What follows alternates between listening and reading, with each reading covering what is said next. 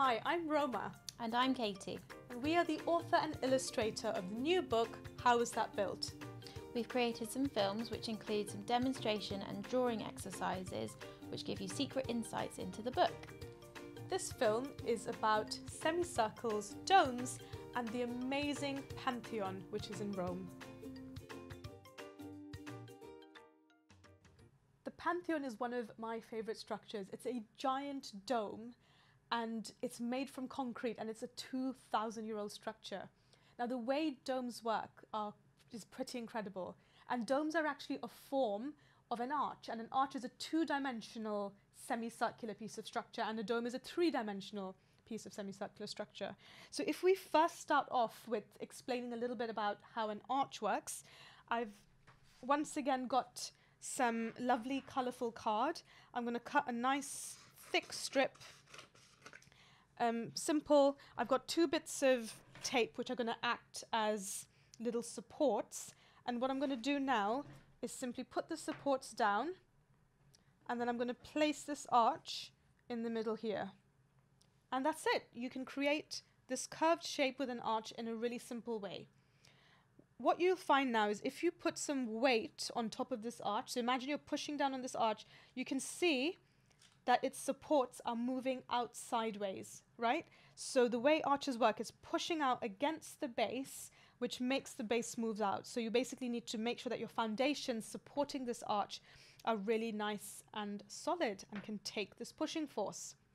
So if we now turn the arch into a dome, which is basically the 3D version of it, we can see how there's a slightly different way that you can support the dome. So I'm going to put these bits of tape away, and I've actually created a little mock dome before, but what I basically did was to create 6 strips of card, and then I got a hole in the center of it. I've stacked them all up, and then I've put a split pin down the middle. So a split pin is one of these clever little things which has 2 feet sticking out, and then you can separate the legs to create a point at which the card can turn around it. So that's what I've done here. 6 strips of card with a split pin underneath it. So first of all, I'm going to fan them out. So if I just did this, we would have an arch, but I want to make a dome, so I'm going to fan these out. I decided to go with yellow and orange for no particular reason, maybe because it's just about summer still. So I fanned these out, and then instead of putting bases down on the table or supports on the table like I did before, I'm actually going to incorporate it inside the dome itself. So Katie is going to help me here. I'm going to turn my dome over. I'm going to kind of cup it to try and create a shape of the dome, and Katie is going to use a long strip of card and she's going to tape it around the base of the dome. So let's have a go at this. So I'm going to wrap around that strip of card, and we're going to tape it up so that it creates a ring.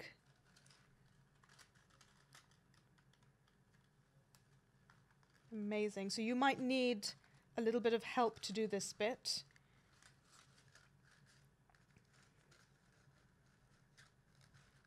And then what you'll see is I'm going to turn this over.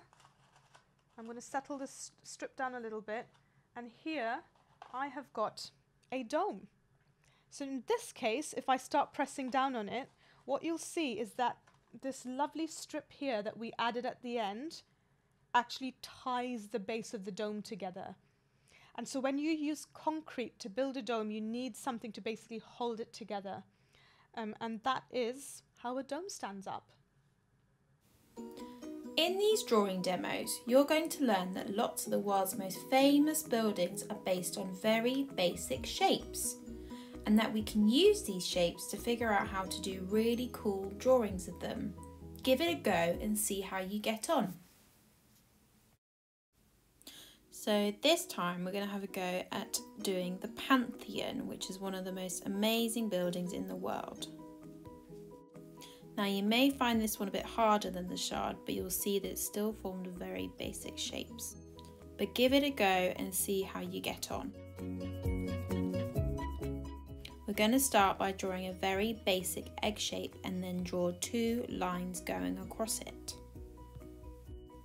You're then going to draw 2 vertical lines at the edge of the egg, joining the 2 horizontal lines so that the building will have straight edges.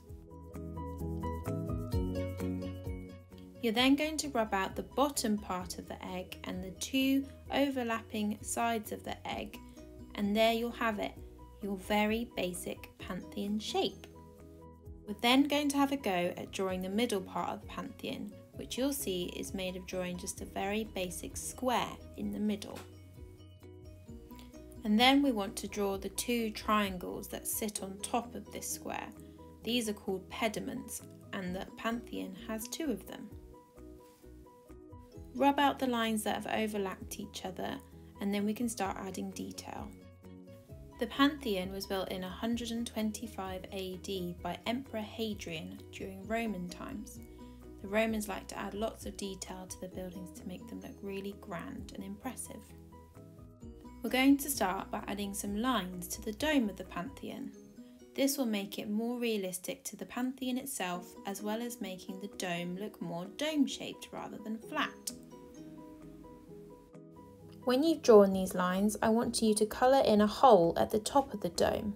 This is the oculus, and is the only way to let light into the Pantheon.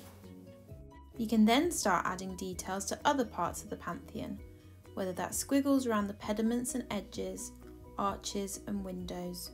It will make it all look really beautiful. To finish it off, we're going to draw the columns in the middle part of the Pantheon. All you have to do is draw a line at the top of that bottom rectangle and then lots of vertical lines to divide it up. Each pair of lines will be a column.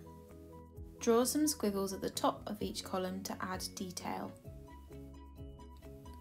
Then you want to colour in between each column to give that sense of depth.